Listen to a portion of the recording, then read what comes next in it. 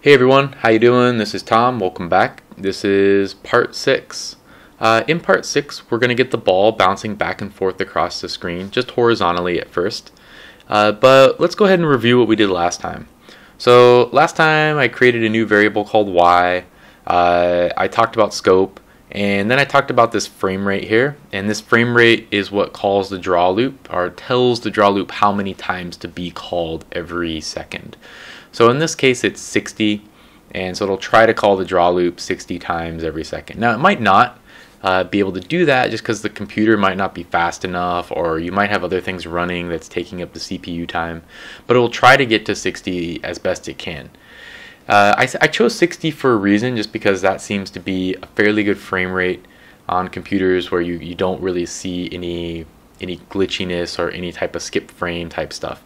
And that means like the lower you get the frame rate, the slower things are going to run your computer. But if you're doing animations that cover a ball moving very quickly across the screen, the ball will look like it's jumping, so like skipping frames if I set the frame rate too low.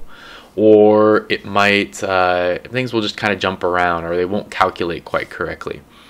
So I like to keep the frame rate high, around 60 or so. Other type of animations can be set to 30 or 25, things like that. Movies oftentimes, when you're filming a movie or something, is set to like 25 or 30. But right now, 60 is good.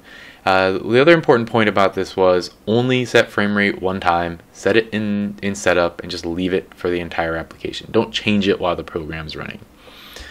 I mean, you can, but it's not good practice for the future. So just kind of keeping that the frame of mind that you want one set frame rate. All right, the other things we talked about were how to change this ellipse and how to kind of make it different colors and change the outline of the actual shape itself.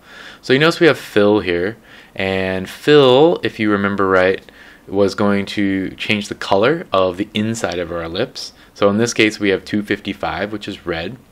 Then we had stroke, and stroke changes the outline color, and then stroke weight changes the outline thickness. So in this case it's 4 pixels. So looking at this, you could imagine we have a red circle with a green outline, and the outline has a width of 4 pixels. So let's go ahead and check that out. Alright, so there it goes. Alright, and the object now is we want this ball to bounce off this wall and come back here.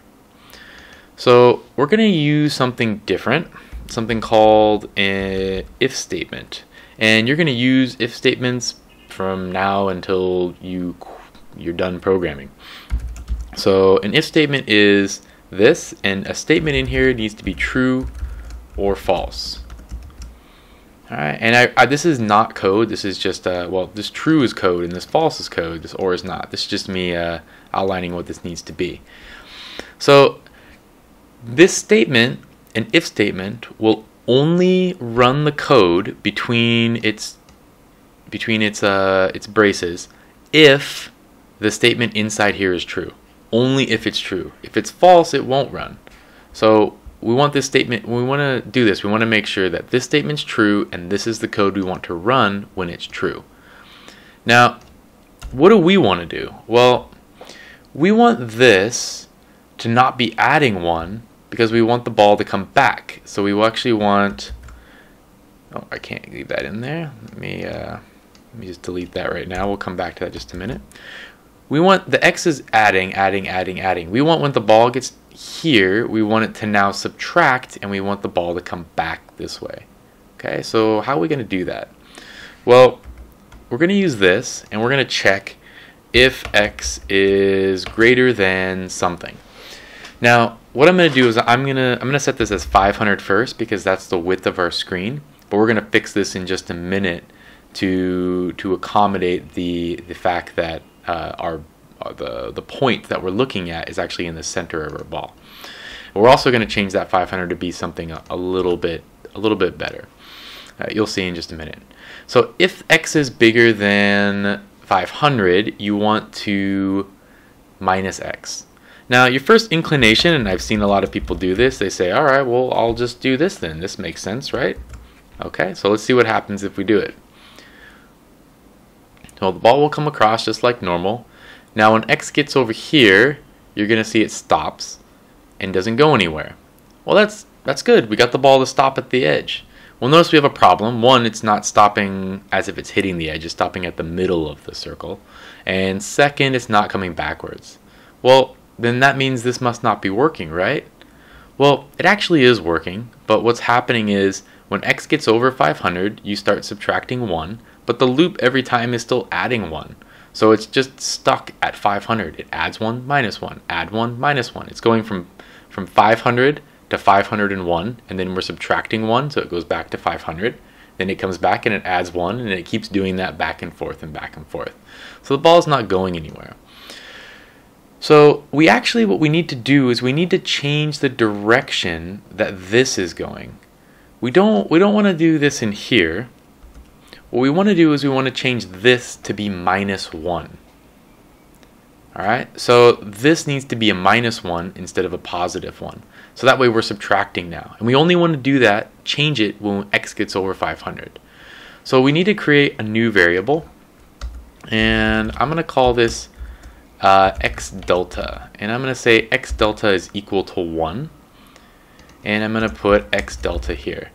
Now if you don't know what delta means, it just means change. It's a word used. It's a word used in math, and I'm going to use it because you'll probably see it other places, x delta, or you might see like x theta, or just other things like that. A lot of times in these programming tutorials, they use math terminology, and I'm gonna stick with that because I want you to be able to use other tutorials you might see in the future. So right now, x delta equals 1, and that's fine. So it's going to work just like normal. If I do this, the ball's going to come across, no problem, nothing changes at all. But when I get over this, I want to change x delta to be -1. So I'm gonna set it here for now. You're going to see x delta equals -1, and this will work just fine. Okay, so I'm kind of going step by step. If you see how to do this on your own, then that's fine, but I'm kind of going step by step the way a person might see it when they try it for the first time. So the problem is when we get to here, it's going to go right off. Alright, so we need to now change that. So we need to make another if statement and say if x is less than 0, then what do I need to make x delta? Well, I need to make x delta equal to 1, right? Alright, very good. So what's going to happen is the ball is going to come across, and the ball will bounce off that, and the ball is going to come all the way back, and it's going to take a little bit there, and there we go. The ball's now bouncing back and forth. Awesome, we're done, right? Well, we are done, but this code actually really sucks. It's not done in the best way possible. One, if I want to change the speed of my ball, I have to now change it in 3 places. And then that's not really good programming practice. It's better to be able to change something in 1 place.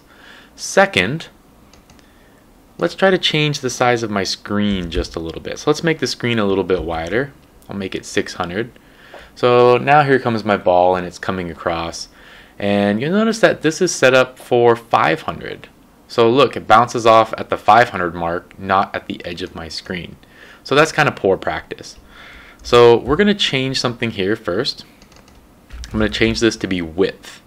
And this is a special term that is used to give you the size of the screen. So if you've run this function, size function, this right here will be set. A width, and there's also something called height. So you can always have these 2 variables that measure width and height. Alright, so now it's bouncing back and forth, but we kind of want to be able to adjust the speed in 1 place, and you also notice that when the ball gets here, it doesn't bounce nice and neatly against this side. So what I want to do is I want to adjust that first so the ball's bouncing straight off the wall. And that has to be done based on the size of my ellipse. And the problem is my ellipse is 25 pixels wide. So it's actually going 12.5 pixels off the screen before it hits the center of the ellipse. Now, I'm going to do one thing to make the calculation a bit easier. I'm going to set my ellipse to be 20 pixels. And if I wanted to bounce off the edge of the screen correctly, I'm going to minus 10. So why do I minus 10? Well, if the width is 500 and the ellipse is 20, and the center of the ellipse is what we're measuring from, then it's going to move partly off the screen before it hits. So let me just go ahead and draw this in here for you. So here we've got the screen, right? Now the ball is measured from the center. So if I have the ball, here's my ball like this, and this is going to be, in our case, 20. Well, if I wanted to bounce off here correctly, I need to move this ball half the radius over this way. Or alternatively, I can set the width so it's actually pretending that this is the width right here. So if I pretend this is the width, well, let me make that a little better there. So this is maybe my width. This, there we go. So that's the width. The ball needs to be 10 back this way. So that's why I minus 10. If the ball was 50 wide, I would minus 25, or if the ball was 30 wide, I'd minus 15 to get it set up correctly. All right, so minus 10 in this case. And same thing is here. I'm gonna have to do is I'm gonna have to have 10 here. So if the ball is less than 10. So let's go ahead and check that out, see if that works. Here comes my ball, and it's moving really slow right now, which we'll fix in a minute. There it goes. It bounces nicely off the side of that screen, and let's see if it bounces off the side of this one. There we go. It's bouncing back and forth. We still have this problem though with having to change it in multiple places. So let's say if I set my delta 5 here, that means I'd have to come down here and set 5 and 5. Otherwise, when the ball hits the edge, it's going to start adding only -1. So now the ball is going to go a little bit faster, and the ball will bounce back and forth and back and forth, and it looks a lot better this time. Okay, but I don't want to do that. I want to be able to change it just up here. So how could I do that? Well, it's actually a little bit easier than you might think. If this is 5 and this just needs to be -5, what will it do if the ball goes off this way? I want it to go back left, right? I want it to go back to left. So I always want it to go in the negative direction if it hits the right wall. If it hits the left wall, I always want it to go back the other way. I want it to go towards the right wall, or in the positive direction. So what I can actually do is just multiply x delta, or I could do -1 times x delta. And in this case, if I'm hitting the left wall, I can assume that I'm coming from the right, so I'm headed in the negative direction. And I can do -1 times delta again. Alright, so now the ball is going to go back and forth, no problem. It's going to hit both walls. When it hits this wall, it will multiply the delta, so it multiplies 5 by a -1, which switches it so it goes in the opposite direction.